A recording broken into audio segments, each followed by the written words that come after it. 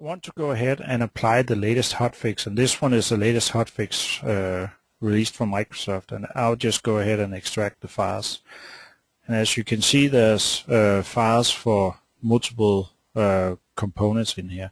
Before you can update, you need to stop services and things like that one. So let's go ahead and stop all the services in here first, so we're sure we don't have any problems with locked files. And I can see in here I have my application server started, so I go ahead and stop that one. And if I go down and look, I also have my service tiers started down here, so I'm going to stop both of those ones in here also.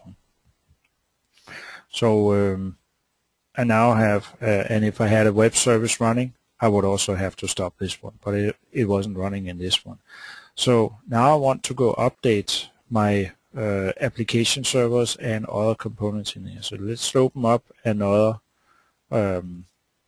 folder in here. So the first thing is to update the application server, and I'll go here in the application server folder, and to update you simply need to copy all these files and replace the one that is in the folder right now. So you paste these ones, and I need to give administrator privileges, and that's fine. So I replace that one in my application server. Next thing is my classic client, and that's the classic client in here. Again, I just need to copy all those files and actually paste them in here, and I want to do that for all 10 of them in here, and do it as administrator. So now I replaced all this one. If you have multiple clients on multiple computers, you need to go do this one on every computer for the classic client in here to update that one.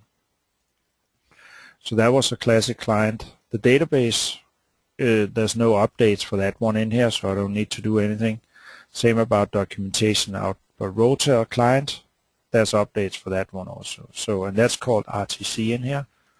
Again, same principle. Copy all the files. Oops. Paste them and say you want to do that for all 18 and continue in here. So now I replaced all those files also. Again, if you have Rotel client applied on different computers, you need to go do this one on every computer. The services, I have 2 services in here, and that's called the NAV server in here. And I need to copy those ones again and paste them in here. So I want to do that for all 12 and say continue in here. And I actually have 2 service tiers in here, so I actually need to do it in both of them. Again, if you have multiple service tiers and multiple computers, you need to do this one consistently on all of them. It's not a good idea to mix and match. It's possible to do a little if the versions are not too different, but with the number of updates from Microsoft, it's a lot of changes if you don't run the same version in here. So if I now go launch my service tier again down here, the service tier starts, and when I now connect with the Rotel client, you see I get an error that the database is not current and I have to upgrade it. The upgrade is a technical piece, and you can only do that one from the classic client actually. So I have to stop these ones again and then launch the classic client.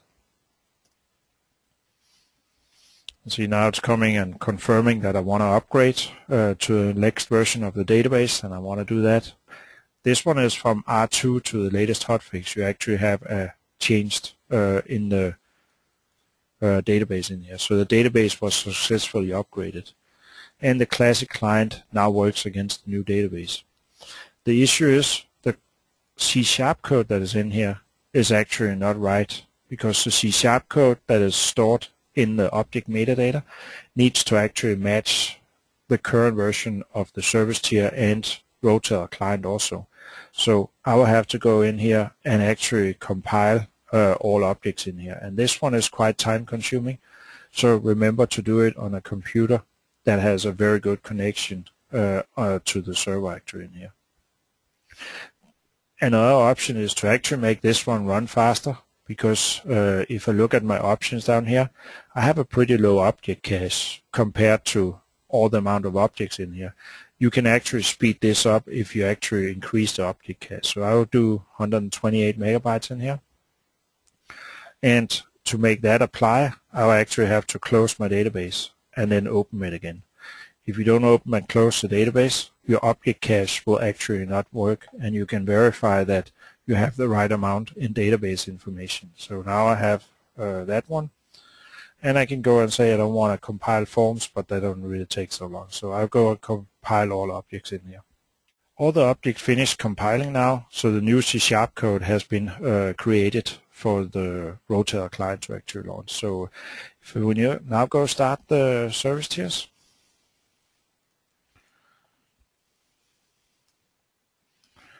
I can see the Rotel client should now be able to connect.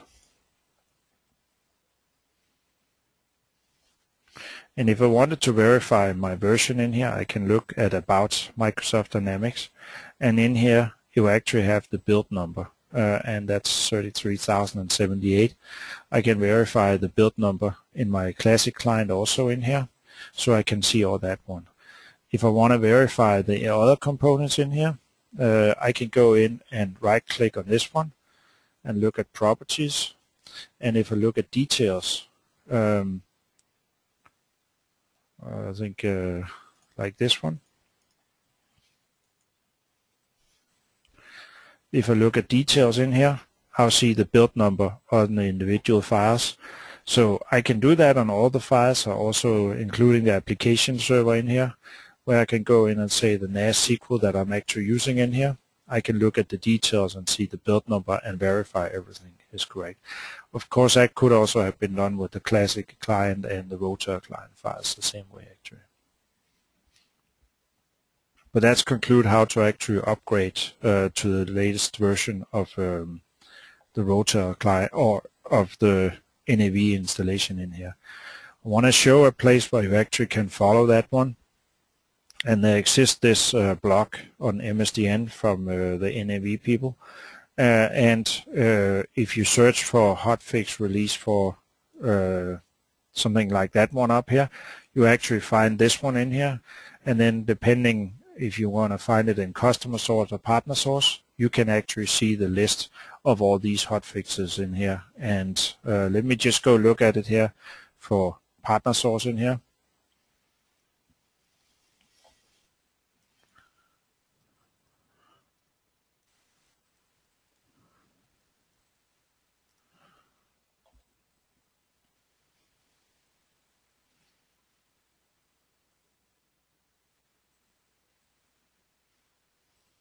It's quite a long list, way more than you expect. So you can see in January alone, there actually was 1, 2, 3, 4 different versions, and it's like the same. So there's a very long list of fixes in here. So you should really try to upgrade to the most current version a lot of times.